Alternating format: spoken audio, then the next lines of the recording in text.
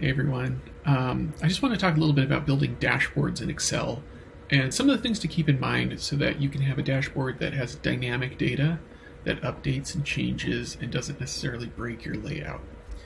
So one of the biggest limitations in Excel when you're doing dashboards is that it doesn't have a responsive design, right? Responsive design means elements that change shape or change layout according to your screen size or according to the amount of data that's pushed into a particular area. So, for example, with a metric like this that I've dropped into the dashboard, let me zoom in here, you'll notice that, right now it's a six-figure metric, 108,000. But I've left plenty of white space here on the right. That's just empty space in case this number's ever bigger, in case maybe in this made-up example of a monthly sales,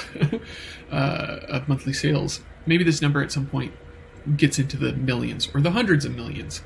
And if it did get that much bigger, we would have to have 1, 2, 3, right? We'd have to have more space for the larger number to fit in because the font size is not going to change.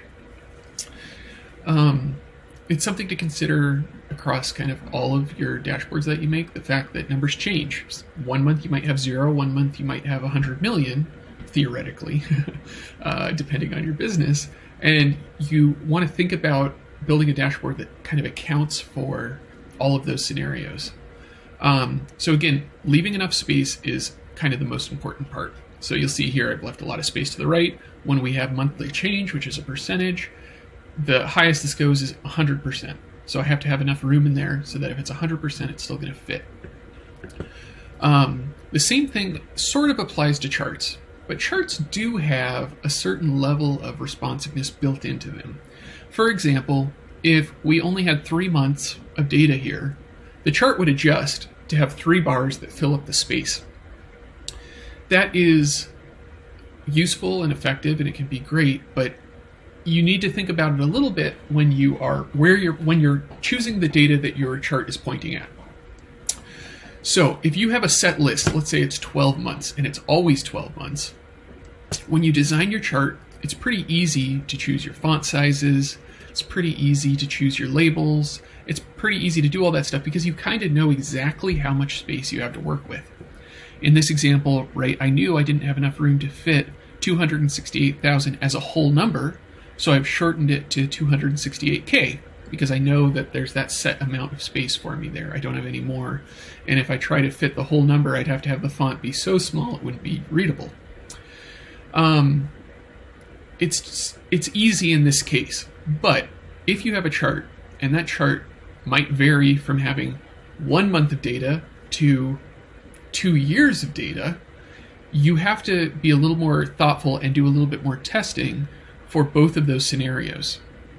See what it looks like when there's only 1 month of data. It might look terrible, and that's often the case, and you might have to account for that another way. Or you might just have to say, hey, we're not going to use this chart until we have more data available.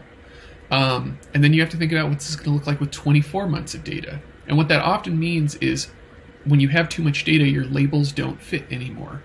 And everything kind of has to be adjusted. Your labels aren't going to be in the data in a way that's legible, and you might have to then consider highlighting the important data another way. Maybe you have to have a table beneath it or something else that's a little more granular that highlights the data without putting it into a visualization like this.